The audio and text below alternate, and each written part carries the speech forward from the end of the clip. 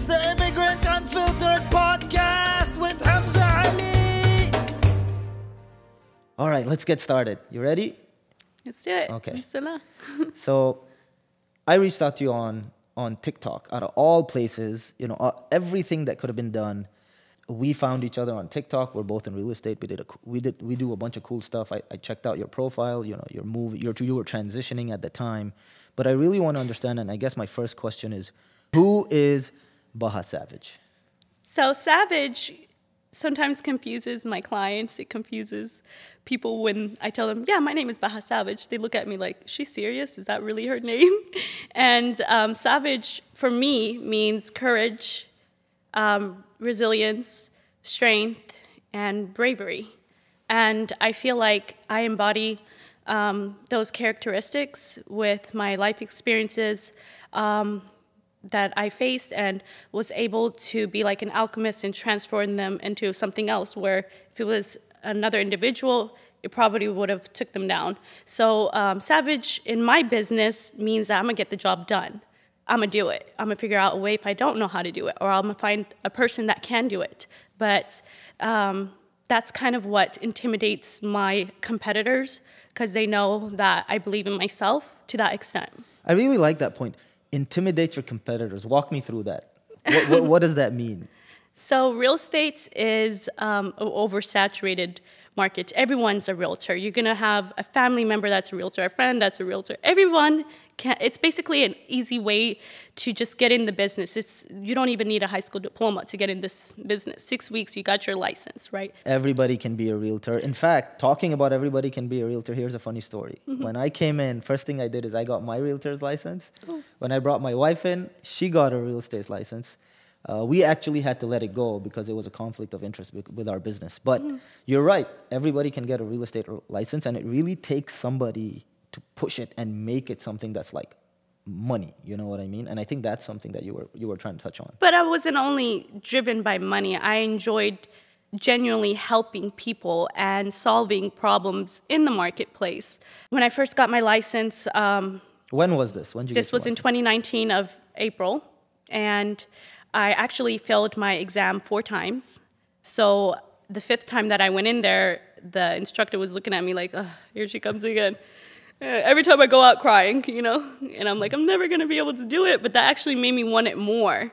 And I was like, you know what, as soon as I get this, and then the people I went to school with, they got their license. They never did nothing with it. And I was like so upset because... I'm still here trying to figure it out. And I'm like, okay, I can't even make any money yet. So when I went in the 5th time, I read all my du'as. I read all my prayers. I prayed in the middle of the night, everything. I was studying. And alhamdulillah, I passed. And I was like, you know what? I'm going to make use of this license. I'm going to make $1 million this year. I was just like putting all these high hopes and dreams out there because dream big. Why not, Yeah. Any real estate background prior to you getting your license? Like, what was your world growing up like? Was there any influence that made you think like, yeah, this is it, I want to knock it out? So that's a really good question. Before real estate, I was a makeup artist. I was always an entrepreneur. I just never believed in exchanging my valuable time for money, a currency, because I understood that money was energy, and in order for us to move around and do the things we want, we need energy. So I didn't want to give up my valuable time, that's for sure. When I first came to America, I was 18 years old. So why don't we just backtrack? Yeah, let's backtrack. So you said when you first came to America, you were 18. Now, yeah. I was born in the West Bank. I was a year old when I moved to America, and I grew up in Houston for 15 years. Okay. And then when I was 15 years old, my dad, he took me back to my country in Palestine, and he married me off to my first cousin. Is that typical? That was not typical, but it's pretty normal. Okay. And how old was your cousin? He was 27 at the time. Okay, so twice your age, almost. Yeah. Okay. So that marriage just didn't work out. He was very physically abusive, and I was put in a place where either I stay or I might end up dead or in the hospital or whatever. Like, it got to that point. Or I had to make a decision to come to America. And I had a baby boy at that time. His name is Muhammad. He's 10 years old now, but and he's still in my country, Palestine. Yeah. So I had to make a really harsh decision whether to come to America, which I had no life experience, no work experience, no support system. I mean, you were a child basically when you yeah. left. Now, did your dad know about the abuse? Yeah, he knew. And was he supportive? He was not supportive. He was the start of it. I understand what a not supportive parent Yeah. looks like. So I just want you to know that, you know, it kind of molds you into the person you end up becoming somehow. And, you know, there's many, of course, I can never put myself in your shoes. I mean, you know, you have a child, he's outside the country. Obviously, you do a lot of things for him and you want to do a lot of things for him. But it kind of, and you can tell me, yes, I agree with you on this, or no, I disagree with you on, but it kind of toughens you up to the point where you're like, okay, I'm going to get this and I'm going to get it done. Yeah, and so that's why I'm grateful for these experiences. I never victimized myself. I always saw the blessings in the disaster, even when I didn't see a way out. And, you know, I forgive my father. I knew that he did the best that he can. And I'm just very grateful. He still doesn't talk to me. He actually taunts me, even though I've reached a pinnacle of success. He still doesn't talk to me. But I came to America when I was 18, literally with $20 in my pocket. And my family, they disowned me for leaving the marriage. And I've never worked a job before. I didn't even know what was a Social Security. I didn't know where I was going to sleep. I didn't know what I was going to do when I first came here, but as soon as I landed, I was just kissing the ground, and everyone was looking at me like I was crazy. Like, what's wrong with this girl? She says, kissing the ground. I knew this was the land of opportunity, that's for sure. And I wanted to take advantage of this opportunity, because when I lived in poverty over there in Palestine, where genocide's happening, tanks are coming down 3 in the morning, and if you turn on a light, they might shoot at you. And, you know, I'm over here breastfeeding my son, scared like, what's going to happen. And yeah, it was a really, really tough experience to live over there. And my heart goes out to everyone that's Syria, Palestine, Yemen, all the places they just had that huge earthquake. Yeah, in Turkey and Palestine, yeah, subhanAllah, may Allah grant them shifa. But yeah, so I came here, I was like kissing the ground, and then I was like, okay, time to find a job. So I went to apply at a hookah lounge as a waitress, and like, mind you, I didn't even have a phone. I didn't even know where I was going to sleep. And I applied there. They asked for my Social Security. I didn't know what that was, and somehow I winged it. First week I started working there, I made like $500. I got myself a phone, and where I was sleeping, actually, you know, this is gonna sound crazy, but you know, like 24-hour fitness, I was in the restroom, like the family restroom. That's where I figured it out, like until I got on my feet. So anyways, I got myself a phone the first week. Second week, I made like $700, $800. I went and put a down payment on a car. I didn't know how to drive. It was a Buick, but I didn't know how to drive. And when the guy was asking me, where's your license? I was like, it's at home. And then I was like, Bismillah. So I was just like trying to figure it out. And I started sleeping there. How much was the car for? I just put $500, and that's kind of, where I started. So I started sleeping in my car. I was working a waitress job. And when I was working there for about a month, you know, I made just enough money to just like get myself an apartment. So 1 month, okay, now I have the car, I have a phone, and I have an apartment, the basic needs. I just didn't feel like this was going to get me to where I wanted to be in life. And so I started reflecting. Like one of my strongest traits that I have is that I do a lot of self-reflection, and I lead myself a lot. So, and what does that look like? And what that looks like is personal development books. I started reading a lot of personal development books. I was reflecting one night, and I said, you know what? I never finished high school. I dropped out in 9th grade because my dad took me overseas and got me married. I didn't have any education to fall back on. So I started looking. I was like, what am I really good at? What can I capitalize on? What's a skill set that I can capitalize on and do really good? So I was good at makeup. And so I started marketing myself to weddings, like parties, and started to do makeup from there. And I enjoyed it because it didn't feel like a job for me. I enjoyed doing makeup. I enjoyed making women feel more beautiful, and that took off for me. So I was able to elevate my lifestyle from there. And what introduced real estate into the game was when I started reading like a lot of like Jim Rohn, Brian Tracy, Les Brown. I was listening to a lot of like my first year. I read over 27 books. Wow. That's how much I was addicted to it. And I was And like, these were actually like reading, not yeah, audiobooks reading. or like a combination. Reading. Okay. I lived a very disciplined lifestyle. I was always working out. I was always trying to just place myself in good environments, and because you are a product of your environment. And even though I didn't have a mentor in real life, everything was books and just online.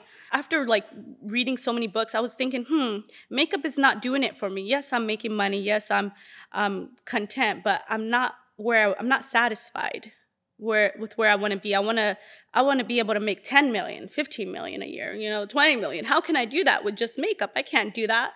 So one day I was like, so the law of attraction is, right, whatever you think about, you attract. So I put out a thought that morning, and I was like, I want to know what's my next career path. So I was working out, and went to a bookstore, and I started reading this book, and I was just doing my thing, right? And then somebody walked in. We were having a conversation, and he was a real estate agent, and he just mentioned to me, I think you should be a real estate agent. You'll do really good. And I was like, real estate agent. So I started looking it up, and next day I went and applied at Champions School of Real Estate, and I started taking my classes. And even though I had absolutely no interest in real estate whatsoever, I came from a broken home, so I wasn't like really fascinated with looking at houses and, oh, this is cute, let's put it under contract. I wasn't into real estate at all. But once I started going to school and just realizing this could probably not be for me, and I wasn't even still into it at the time. But while I was in school, we came across commercial real estate, and my heart was drawn to commercial, even though it's a more sophisticated industry to be in. And like I said, once I finished school, I did start off residential. I was thinking about getting into a full-time commercial brokerage, and as I was applying, however, I am happy with where I'm at.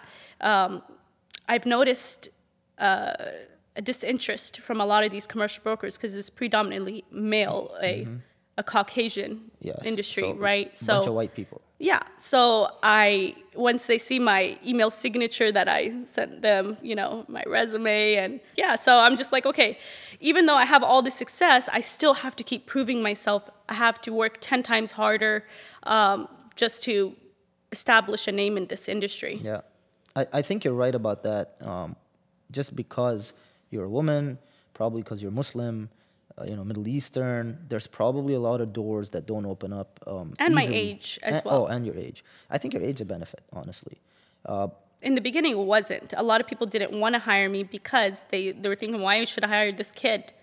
They're going to know how to deal with this asset, They're not. In the beginning, it wasn't. But now it's a benefit because in the commercial industry, we got a lot of commercial brokers that are in their 60s and 70s, and they're not able to move like they used to and get things done. And so do you think the fact that a lot of people told you no because of your age drove you even harder? Mm-hmm.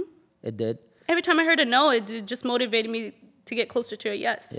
Yeah. So that's kind of what built it for you, and you were like, you know what, I'm going to show you, and now you're here, and now you kind of shown them, and now you're moving the next step. Whereas a lot of people, statistically, people who don't, brokers or realtors who don't invest in real estate by the time they're 50 get stuck in a dead-end real estate job that is only transactional.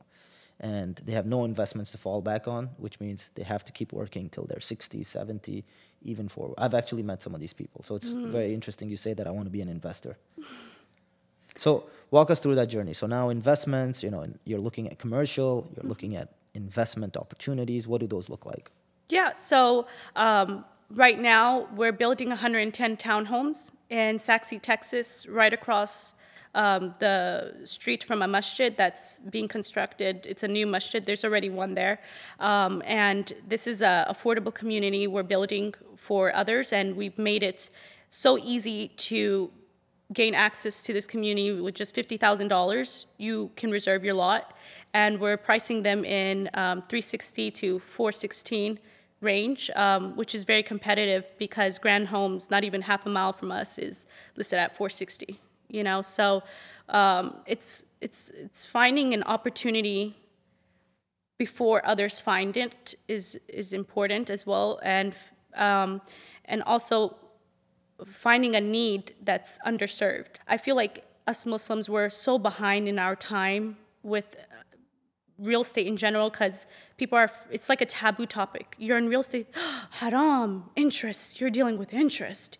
You know, like it's so taboo, right? Where I was like, okay, you know what? Even me, I'm trying to find ways, how can we avoid interest? There's seller wraparound financing, there's seller financing, there's so many ways you can avoid the interest, but if you never got into it, you would not know, than to just avoid it all in total. But yeah, so I have that project going on. I'm purchasing a few for myself. I have investors who are purchasing as well. We're turning some of them into Airbnbs. I have an Airbnb business on the side as well. Okay. And I was managing Airbnbs for others, helping them start it and manage it. But when you're dealing with too many personalities and stuff, there's, my reputation, I want to make sure I take care of it. So,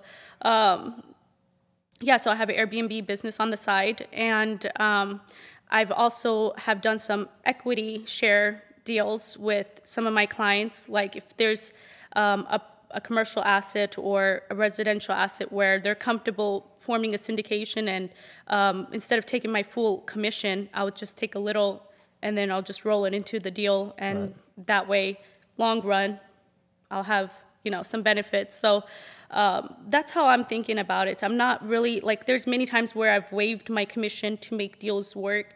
I'm not a realtor. I would consider myself an investor. Okay. So that's actually a pretty cool tactic, and I'll tell you what you just did. Mm-hmm. When you throw your commission into the deal, that tells your potential buyer that, hey, this person believes in this deal, and and they're actually throwing their money in. But what you've also guaranteed on the back end is that when you want to sell it, now you're an investor. So that deal ain't going nowhere unless it's represented by you. So you've guaranteed your commission in a way on the back end. And it's a pretty cool strategy. And I'll tell you what, when I had first started my real estate journey, the one broker that I used the most was the broker that threw his commission in on all of my deals. And he was like, you know what, I'm going to throw this commission in. And I was like, wow, that's amazing. But then on the back end, when it came time to sell, my rule of law was always the house that brought me the deal is the house that's going to sell the deal. So he always got to sell the deal. And he was always appreciative because he made money on the deal, plus he made guaranteed commission on the exits. And our exits are like 3 to 5 year turnaround. So really good strategy. Keep doing that. Deal's not going anywhere. And when it's time to sell, you'll be the number one person. And you'll have made money on the deal as well. So, okay, now let's talk about all of this success and you're doing. And let's go back a little bit. You have a little boy, and you talked about him a little bit. What are your hopes and aspirations for that little boy? What is going to happen? What does the future look like? I wish that I could talk to him and see him every day, but unfortunately that's been taken from me. So just to be clear, there's internet, there's phones, everything's available. It's available, but they don't allow him to speak to me. He doesn't know I'm his mother yet, because they don't want him to find out the truth and come to America and live with me. My aunt, which is my mother-in-law, has raised him, and she has this emotional attachment to him as if she's his mother. So I would never do what they've done to me, which is restrict, a son from communicating with their mother. But if I had the opportunity, I would bring her to live here with me and my son to live with me, and we can, be like a big happy family. But I wanted to set an example for my son that despite, the circumstances, you can be great. You are a co-creator of your life and your destiny. And with Allah, anything is possible, because when I came here, it was pure tawakkul. It's like the bird that leaves hungry in the morning and comes back, with a full stomach and able to feed all their children, right? And the brain of a bird is like this small. So it's like just having so much tawakkul and yaqeen in Allah, and just taking the step forward in whatever you want to do in life, and Allah will provide. He is the best of providers. And I just wanted to show my son that you can be somebody great and not to follow the crowd. Be unique, be you, be unique and be you.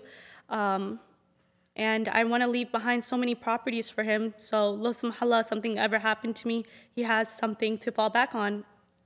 And have you talked about this at all with them? Like with your mother-in-law that, hey, if I had this plan, would you guys? I've tried, but unfortunately some people are not, compliant. So. And how old is she? She's probably 57. Okay, so fairly young. Like, relatively young. I mean, it's not like she's in a phase of her life where she is, going through dementia or other type of things, which happens, I guess, in the 80s or 70s. And if you've tried to talk to her, what is the feedback? Every Ramadan, I always try, hoping that their hearts soften, but nothing happens. I give up. I'm just going to continue working, and my son is going to get old enough to an age where he'll realize the truth on his own. And, when he does eventually meet with me, he will see the truth. Yeah. I'm not worried about that. And as far as citizenship, like does your son have American citizenship? He's not an American citizen. I'm only an American citizen. I tried to pass down citizenship to him, but I need to apply for a visa for him in order to bring him here. But for me to do that, I need pictures. I need to be, in contact with him. So. Okay, so you need to be able to get all that done. Mm-hmm. All right. Well, you are paving the way. You're making everything right so that one day when he does realize, inshallah, and he does figure it out, he's gonna be here. Let's talk about your husband a little bit, your ex-husband rather.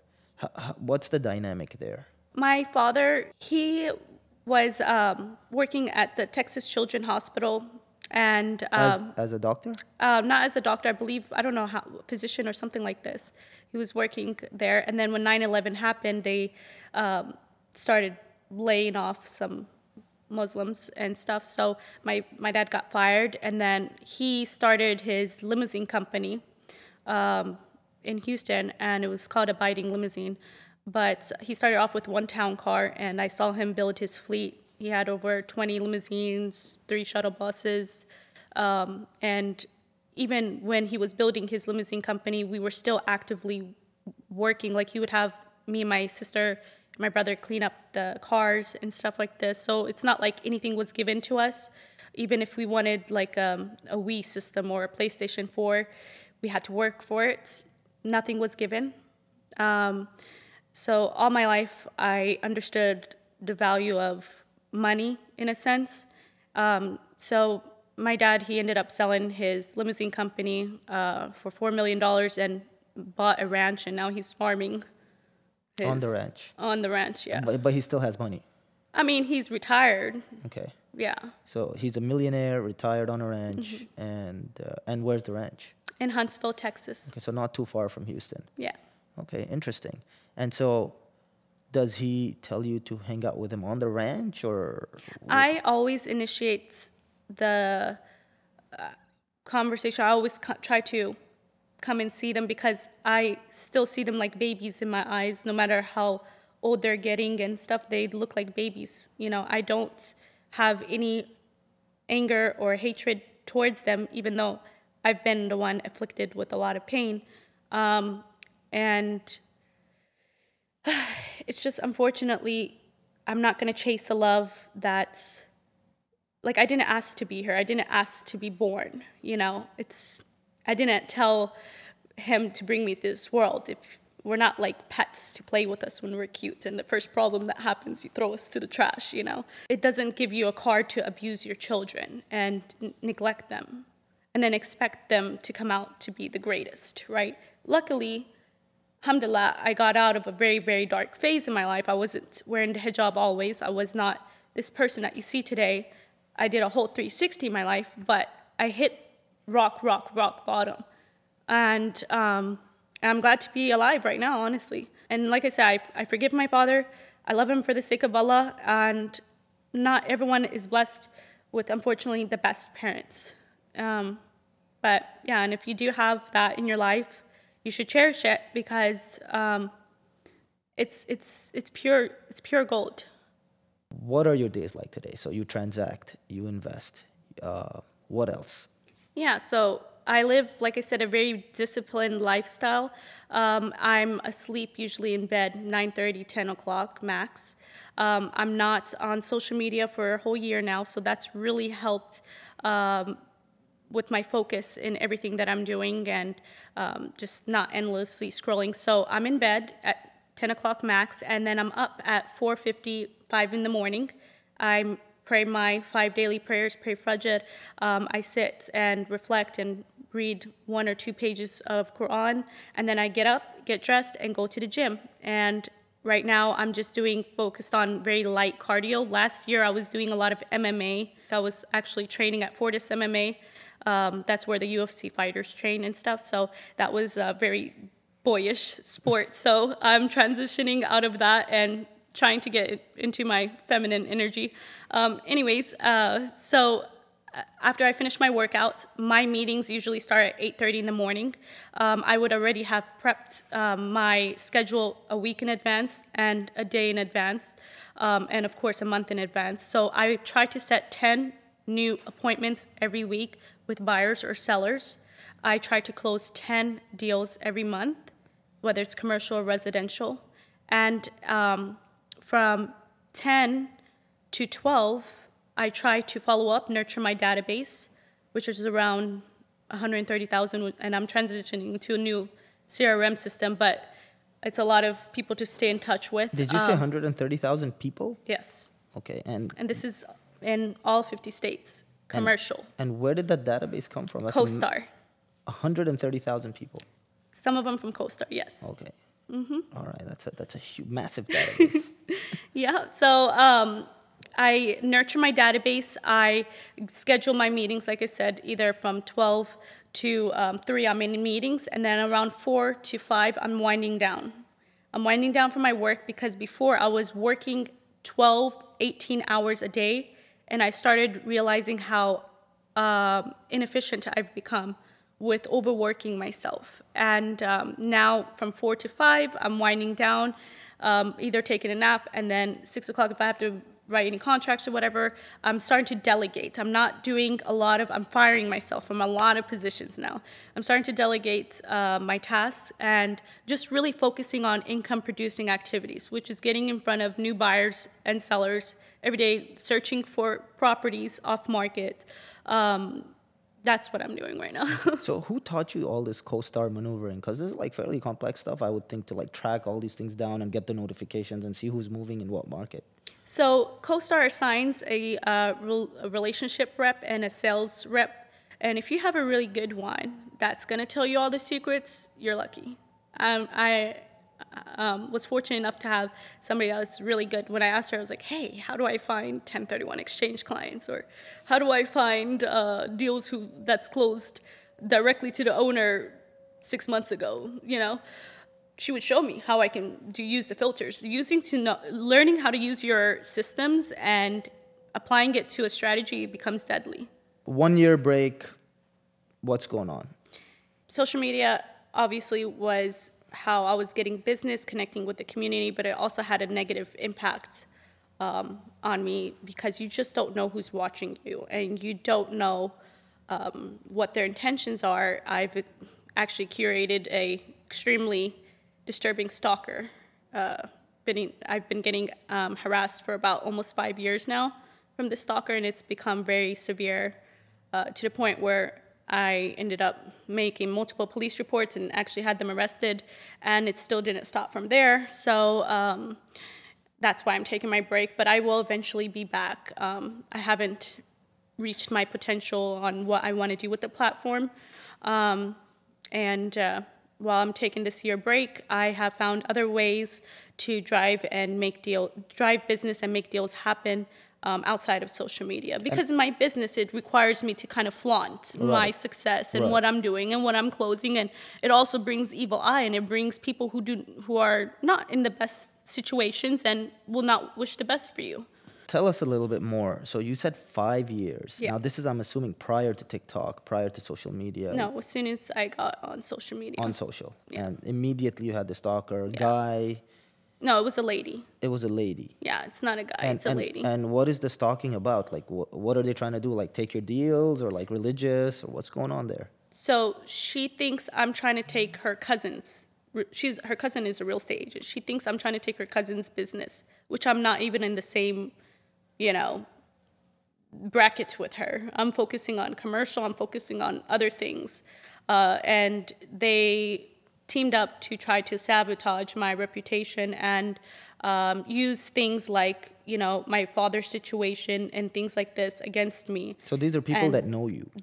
I don't know them, but somehow they know me. And they're in your same community? In the same community. They live in Dallas, and they've done some very crazy things where it got to the point where they started harassing my clients. They somehow got their number. They reached out to my broker. They've made me lose deals with some of the harassment that they've done.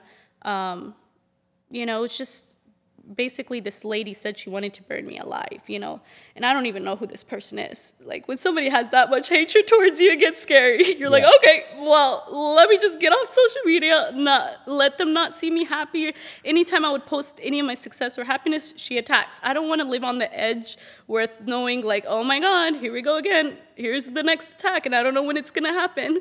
She's contacting my agents, and everyone's asking her, what do you want? Do you want money? What's going to make you stop? Like, what is it? She says, nothing. So it's just like, there's black and there's white, and this situation doesn't make sense. So, yeah. Yeah, so you're taking a break. You're going to be back. Of course, look, as a content creator, forget everything else, but as a content creator, I feel like there's a lot of emotional effort that we put into creating content. I mean, I know it's just 30 seconds, 1 minute, 2 minutes, long form, whatever it is. It drains us a lot. And you have to be in the right mental space to be able to create. And what you create needs to be the best of the best, because that's what the algorithms want as well.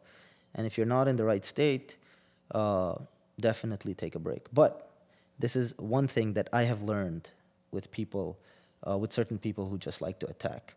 Sometimes, and agree and disagree with me on this, sometimes an attack can only be matched with a bigger attack. And I say that from my personal experience. Whenever I get attacked on social media, because I get attacked, similar things you brought, interest, haram, everything you're doing is a lie. All the you're a scam, you're this, right? Whatever it is, we're constantly getting attacked. And we're constantly getting attacked by what I like to call, what is it called? Muslim talk, or whatever it is, right? Those are the #1 haters. Now, what I have found is either I can take a break, or I can go on the offense. And sometimes when I go on the offense, everything else quiets down. But you tell me. In my situation, even though I've completely ignored this individual, I would assume after a year or two, you don't pay any attention, it would stop. It just got worse and worse and worse. And the more success I accumulated, the more she is like losing her mind, wanting to destroy it all. So I was like, okay, this is obviously a jinn that Allah put in this world against me. I don't know what it is, but it needs to go. It needs to go. I saw in one of the questions that you answered, you said your ultimate goal one day is to build a mosque. Yes. Let's talk about that. Yes. So inshallah, whenever I close a deal for my Muslim clients, I give them a prayer rug that fits 4 or 5 people on there, right? I always think for my akhirah, like, all of this is going to go. All the money is going to go. We're not taking nothing with us but our deeds. And I'm always trying to plant seeds for my akhirah. And building a masjid is just going to, guarantee me a condo in Jannah, inshallah. Ya Rab. I'm going to be sitting with Muhammad sallallahu alaihi wasallam. Okay, so let's talk about the mosque. Yeah, the mosque. Now, I have not started on the project yet. I do donate to, mosques and stuff like that. Like the Saxi Mosque is being built. I'm trying to identify an area, which is, Rockwall is one of the cities that I'm looking at because there's not a mosque in that area. Where we can possibly construct. With my commercial side of the business, we're always like, I have 20 acres of land in Rockwall right now that a developer is looking to develop the 11 acres for residential, the rest of it's commercial, so we can really fit a mosque there if we want to. So I'm trying right now to find the right deal, the right opportunity, and I will go in and on it the same way I'm doing with my other deals, inshallah. Have you ever run a mosque, or do you? I'm not the person that's a jack of all trades. I'm gonna give it off to a great leader. I'm right now also helping this nonprofit organization called Ihya. They started in COVID. They have around 70 students right now. They basically teach scholars. They're training scholars. So I'm already invested in organizations like this, and we're helping them identify a place right now to lease. But eventually, they want to build a location in the mosque and all of that. So I'm right now piggybacking off of my resources and figuring out how it can all work together. So, yeah. Yeah. So basically, you'll put the project together, give it to someone who you think is a good leader, and hopefully have them lead it. Yeah. Now, just a question, because I have experience with certain mosques in America, and I can tell you that being part or involved in any type of leadership at that level gets very difficult from mosque to mosque, and then there's just all this politics, and then this mosque doesn't like this mosque, and like, how is that dynamic with you, or how many houses of worship are you a part of? So I am very active in the Muslim community. I attend this book club called Roots. I don't know if you've heard of it. It's by Abdurrahman Murphy. He has a very nice connection with millennials and Gen Z, and it's a full house every Monday. We study, like, we go over the Quran, we go over seeras, and just reflect on life. And he has different workshops going on throughout the week. And that's why I love living in Dallas, because there's a lot of halakas, there's a lot of activity going on with learning, and basically how it... Wait, what was your question? Just the drama between the mosques. The drama between the mosques. And how you keep yourself clean and out of it. Yeah, I mean, I just go in there and learn whatever I need to learn, make whatever connections I need to do, and I'm just out. I don't get into the gossiping. I hate gossiping. And just shit, man. That's I don't know what to say. Okay. All right. Well, okay, end it. We've talked about, I think we've covered a lot of different things today, and we've tried to dig as deep as we can into you and your success, right? You have a huge future ahead of you. You're already, massively successful. You know exactly what you're doing. Your strategies are impeccable. Your business mind and focus is on the next level, right? And like when I was your age, I can tell you, like, I was not at that level. You know what I mean? I got success a little later on in life. So where you're at is just really hyper-focus in your work. Now, as a person, what does your love life look like then? Do you have time for that? Is that something that you're going to be pursuing? Is that something that you see happening anytime in the near future? Or is it happening? Or will it? Or do you want it to?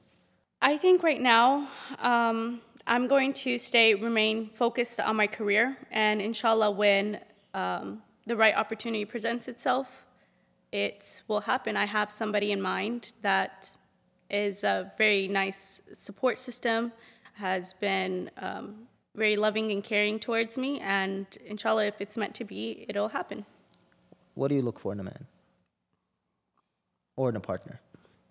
I look for a responsible, God-fearing, and as motivated and driven as me, family-orientated, because, like I said, I didn't have that growing up, so I crave that a lot. And what else? What else do I look for? You touched on motivated as driven and driven as you. Yeah. Right? Is that something that you think is easily found? It's not easily found. You got to be a part of the 1% of the 1%. Right. But if you're already in that bracket, then you're good. Okay. Yeah. Excellent. All right. So it's something, inshallah, that's in the works. And that'll, inshallah. Okay. That's very good to hear. It's funny because when I came to this country and people were like, yeah, we're doing this. And then I look at them and they're just not like as running as hot as we're used to back home, right? It's crazy because everybody back home is working. And you mentioned this earlier on that you were, helping your dad clean out cars, make sure the business is running. Everything you had was earned, nothing was given. Very pretty. I would say it's a pretty much a standard story amongst all immigrants. And this is kind of how we all have to hustle and bustle, right? How has that shaped you, and what do you think that is in comparison to other people? Yeah, so you have to remember a lot of the people that we work with in this space is there's a lot of non-Muslims, right? And these non-Muslims, they're fed all these negative things about us in the news, that we're terrorists, or we're violent, and like, we need to show in our character that we are not what they paint us to be. And also, me wearing the hijab has just really demanded the respect, because people respect whenever you stand firmly to who you are, your character, right? Because we live in a society where there's very weak character. Not everyone follows through with what they say they are, and I think it's our responsibility also as Muslims to look at it as an opportunity to imagine if this person in front of you is dying from spiritual thirst, right? And you have this gift to share with them, you have water to give them, and you decide not to give it to them, and they die.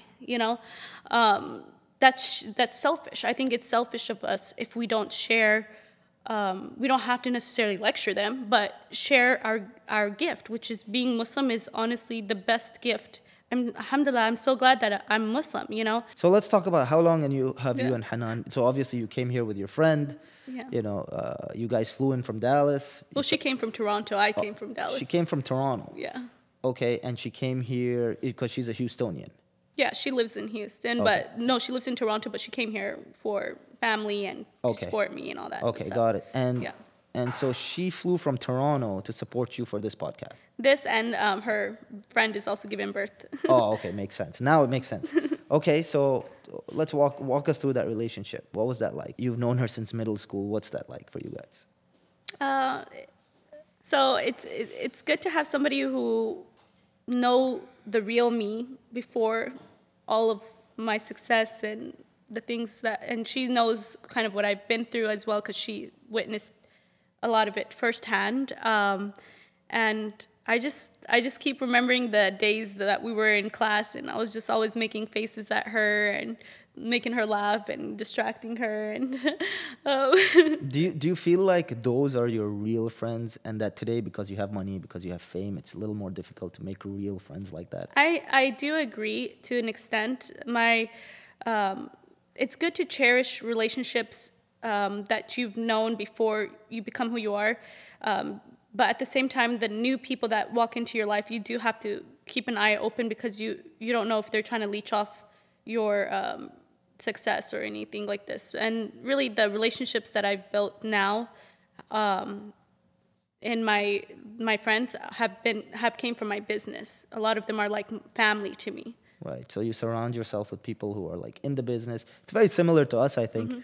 Mm-hmm. Especially, because you have the money, because you have the fame, you have to be very selective and careful as to who you're trying, because you just never know what people's intentions are. Yeah. And I haven't talked to Hanan in a long time. She reached out to me upset, long essay of how we have not stayed in touch. And I told her as well, I was kind of disappointed you didn't stay in touch with me either. But we ended up just talking about everything. And then now, alhamdulillah, we're working together, inshallah, in real estate. She's helping me with my Excel sheets, and she's very talented and skilled, mashallah. So she's working on getting her license, and we're going to be closing deals together. And that 110 townhomes that I mentioned earlier in the podcast, the agent that's representing the seller, she was inspired by my Instagram posts when I was posting about real estate, and got her license, and now we're closing a big deal together, and we're closing a huge project, right? So,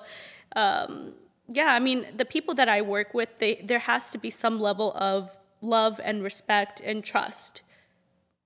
What would you say to people who are not on social media? Well, you have to see social media as a tool.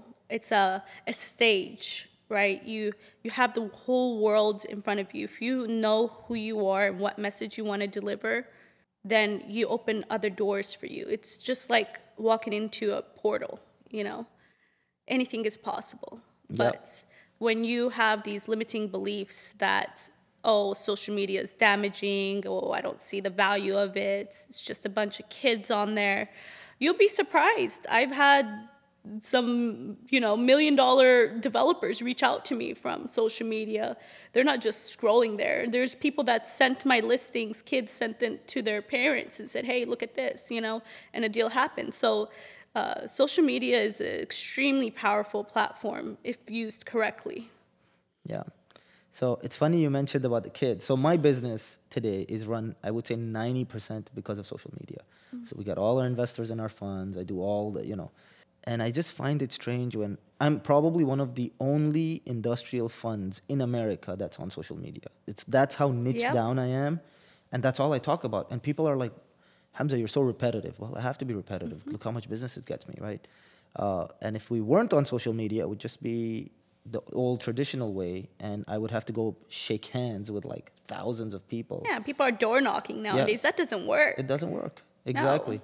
So you initially did something different on your TikTok, and then you moved into real estate.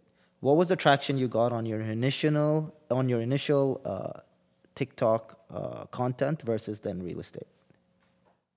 Like you said, you were talking about religion, you were talking about Islam, mm-hmm. and that's kind of how you initiated your TikTok, right? Mm-hmm. Correct. And then you transitioned onto real estate. Yeah. What did that initial conversation gain as far as traction, and then you realized that, hey, hold on, I can probably monetize on this. Yeah. And then you moved on to. Yeah, I mean, when I realized that, okay, people are looking up to me as, a spiritual leader when I don't have more than 5 surahs memorized, and, I've had, alhamdulillah, a few people convert in my lifetime, one really nice, sweet girl, her name is Tegan. She's Jewish. She found my TikTok about, I was talking about Islam, and she took her shahada with me, And, Palestinians and Israel were killing each other off, right? Well, anyways, I don't want to get into that. But, she took her shahada with me. And really, it was just a video I put out there that I genuinely felt like it was advice that helped me, and I just wanted to help somebody else with it. And subhanallah, one person took the shahada. And I just didn't want to niche it down to just about the religion, because that's not my expertise, That's something that I value a lot. But I wanted also people to know what I do, and I wanted to be the knowledgeable broker in my industry. So I just started posting home tours. I just started posting questions about commercial leases that you should ask and things like that, like figuring out what would a consumer look for in a realtor and just show up as that person.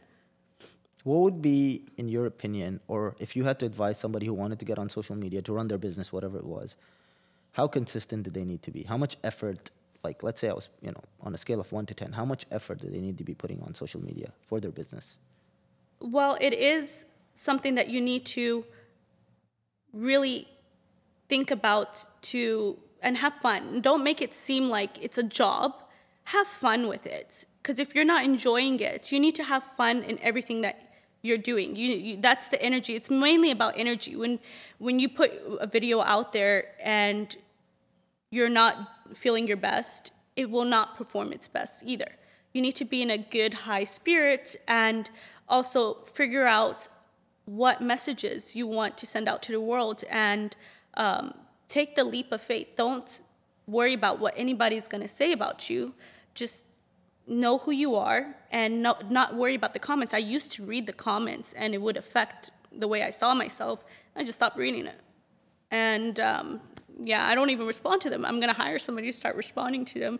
But don't take it to heart so much. Have fun with it. Look at it as a way of just your stage, your platform for the whole world to see. Like realtors, we don't have a storefront that people can just walk in and do some shopping. No, I see social media as our storefront. Right. I think that's the case in every business today. Yeah. Social media is extremely important, and you shouldn't take it too seriously, especially with the comments and all that. Of course, you're a little younger than I am, so it impacts you a little more. For me, I'm actually looking for the haters, because that's what triggers the algorithm, and that's what allows me to You need to cause controversy. Exactly. So I will always use words that cause extreme controversy on my team. So I don't even like post. So I have a team that does that. But every time I have something very controversial, they're like, no, don't say that. And I'm like, no, we need to say that. And that's the one that gets the million views or whatever it is. And that's kind of what I look for, because I'm just having fun. For me, it's just about having fun. So that's kind of what that matters. And the reason I bring up what you did initially versus what you did later on is because I actually started my TikTok dancing. So I had sold my company right before COVID. We had a massive exit. It was really nice. I was stuck at home, no business, pandemic. We got stuck. And I was like, okay, what am I going to do? I have no work. I have no job. I just sold my company. I had like seller's remorse because I didn't want to sell it. So I just started dancing and doing skits on TikTok that were entertaining. And then I think I got like 20,000 followers in a very short amount of time. And I was like, I can't believe how many people want to watch this guy, like, me dance and do skits. And I have those videos still live till today. So if you scroll down enough on my TikTok, you get to see them. But then I realized, you know what, I can monetize on this. Let me see if I can make money trying to post videos and stuff. And so I started talking about real estate.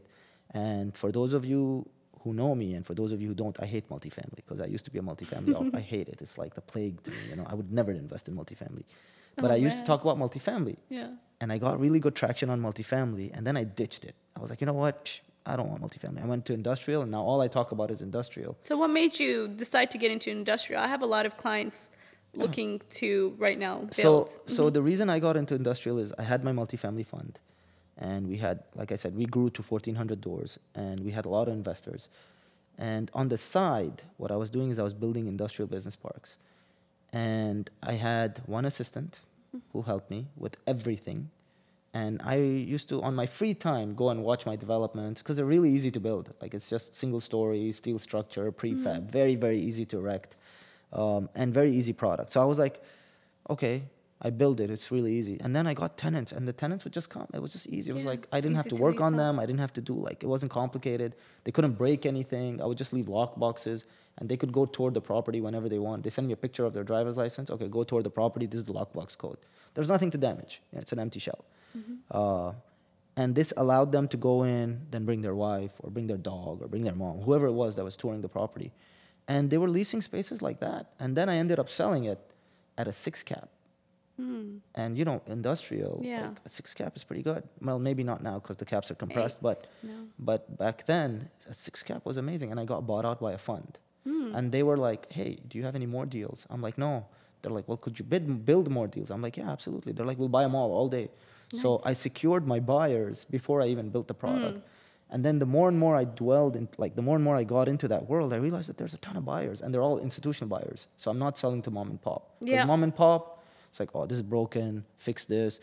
Institutional buyers, they come in, they're spending $200,000 in due diligence between hotels, flights, survey, just studies that they're doing about the area and all that. These guys are serious. Blackstone and Illogics, they're both fighting over right now warehouses. Right. So I realized that it's just such an easy business to get into and get out of, and I had firsthand experience. So I was like, okay, forget multifamily. It's too much work. So multifamily, I'll give you examples. I have property managers that got shot. Oh my goodness. I have tenants that got shot. I have tenants that each other. What? Yeah. And I think that's bright that you got into it, because we have all these online stores as well who need to store their... Sure. So e-commerce actually is not a big part of my business. Okay. I cater mainly to service businesses. Like lawnmower rental companies, landscaping companies, home repair companies. Pulte Homes took a space from us for their home inspection processes and all that. We have telecommunication companies, cabling companies. AT&T comes in, takes spaces. In a recession, it's really cool, because what happens to us is, because we have such small spaces, larger companies that have 50,000, 100,000 square feet footprints now need to downsize. So they create added pressure in our flex spaces alongside the new guys who want to come do business. So in 2016, when we had the oil and gas crisis here, my rents were at all-time highs, not from the new guys, from the companies that are downsizing into 1,500, 3,000, 12,000 square feet spaces. So it's pretty interesting how the dynamic of that whole thing works. Let's go a little upbeat and talk about what the future holds. Let's talk about your success and what you plan on doing over the next couple of years. So obviously you're super successful. We see it all over social media. You're taking a break right now, but you're going to come back. Yeah, stronger. And walk us through that. Yeah, so I'm actually in the process, because a big part of my branding is innovation, right? I'm in the process of creating a real estate app that's going to revolutionize the way real estate is bought and sold. And it's also going to be an easy way for buyers and sellers to connect without broker fees. So you're going to eliminate the broker? Well, the brokers will need to subscribe to me to receive leads. Got it. Yeah, so it's like Uber. You know how Uber drivers turn on their 12 hours shift and then they get, somebody just ordered an Uber, they drive there, right? It'll be the same thing where you don't ever have to meet the agent. You don't ever have to, the agent doesn't have to look for deals, right? A deal is made because the buyer and the seller have came to an agreement. They've already provided their documents. It will be remote closing as well. The inspection have been scheduled. Everything's ready to go. And all you'll have to do is just draft the contract and follow through. And does this have any blockchain type stuff in it, or is this? No blockchain. Okay. This will be a real estate app. Okay. And my competitors will be CoStar, Zillow, Got it. Crexy. Got it. So you're creating basically a platform where you can tackle the big guys. So is your goal to get bought out by them, or is your goal to literally go after them? No, partner with them. Okay. So use all their are there API integrations between? I'm gonna need their geographic. Okay. Integrations and. And will CoStar provide those? Because I know CoStar is really strict on that. Unless they're willing to partner in, because it's a $1 billion app. Okay. Got it. Yeah. So walk me through that. I still kind of don't understand what the app is. So let's say you're a buyer and I'm a seller, right? And instead of me going on Google looking for a realtor to hire, right? Wouldn't you want to, like the seller, right? Let's say he wants to liquidate some of his assets. This is going to be not only just in Texas or nationwide, it will be international as well. So he uploads his property online for $0. If it transacts, I would take a 1% fee. And there's some other attorney fees, title fees, blah, blah, blah, that will come in the mix of things. And once he uploads it, you're the buyer. Let's say you're looking to 1031 exchange into a property. The best This buyers. is going to be a 1031 exchange friendly app. The buyer decides to get on, puts up his filters, what he's looking for. He's going to start swiping until he matches with the property he wants. A match happens. They're serious to move forward. They provide their proof of funds, whatever is needed. And then that's when we'll call the agent to draft up the contract, put it all together, and we go from there. And obviously, these agents have to meet certain requirements because I want to uphold a certain standard in my business where it's not just going to be a newbie realtor come in, never done this deal before, and messes it up for me, So, whatchamacallit. So then that would be transacting. Instead of me actively searching for the buyer and the seller and making the connection, I'm going to put it all in one platform where, let's say you have 45 days to find a similar property to what you already have. You can easily just open the app and look. And for the seller, they have nothing to lose. Let's say they already have it listed with another broker online and it's not even selling. They add it to the app. They get more exposure for their property. This will allow people from Dubai, Qatar, other countries to also see that property, not just limited to the States. Does that make sense? Yeah, it does. And vice versa. So you will be targeting the 1031 world exchange. to buying stuff in the U.S. for people who are looking at opportunity here. And then eventually... Not just the U.S. So the whole... If people want to also buy internationally as well, they can do that.